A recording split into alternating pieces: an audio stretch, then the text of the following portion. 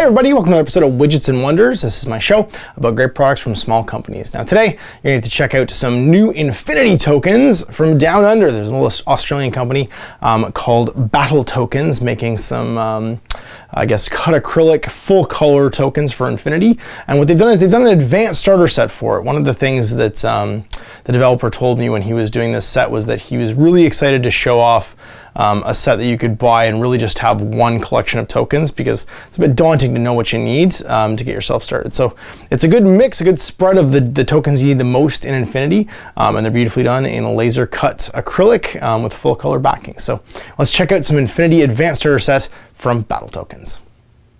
So here it is, the Advanced Battle Tokens Infinity Starter Set. Now, it doesn't come with this tote. I went and bought this tote from the dollar store, but conveniently, 12 spaces is exactly what you need for all of the tokens in the set. So what do you get? Well, what you get is a design selection of tokens for if you were just starting any old faction, what you would probably need the most of. So you get a lieutenant token, a spearhead token for coordinated orders, a command token times 4, obviously because you'll need those during the game.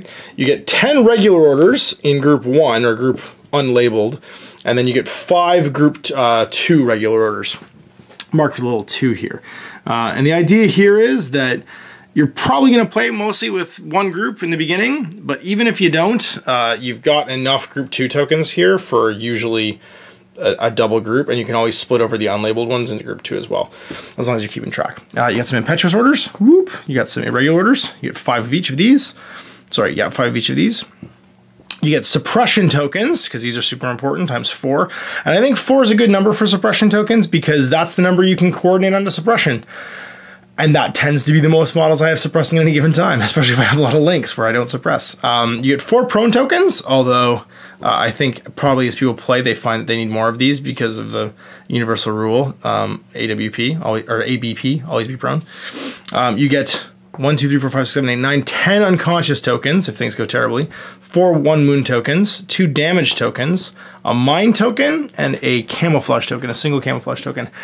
And people might say that you need more camouflage tokens than this, even when you first get started, but I found that most people who are playing with camouflage and even Tio camouflage guys tend to buy the silhouettes now, because so many things are different size that can camouflage. Like you can have 40 mil camouflage things, you can have 50 mil camouflage things. It's not really, I don't use the flat ones anymore at all. I tend to use the 3D ones because it's just so much more conducive to gameplay. So I think that's just a fine amount of tokens to actually start with. And I really do agree with this selection. This is a great selection. If you were just getting started in Infinity and you wanted tokens just to like immediately play a game, I think this is a great spread, especially the order pool tokens, and of course the suppression and the wound tokens as well. Because those things you need the most of is walking around stuff and then getting killed stuff. I just put in a Morat here for scale, so you guys can see they're all on 1-inch clear acrylic discs. And if you are in Australia and you're looking to grab yourself some tokens for Infinity and you're looking to get started in Infinity, this is a great set. So I will link all the details for this stuff in the video description below, and you guys can check out Battle Tokens, an Infinity Advanced Starter Set. So there you go, a new set of Infinity tokens on the market from Australia called Battle Tokens.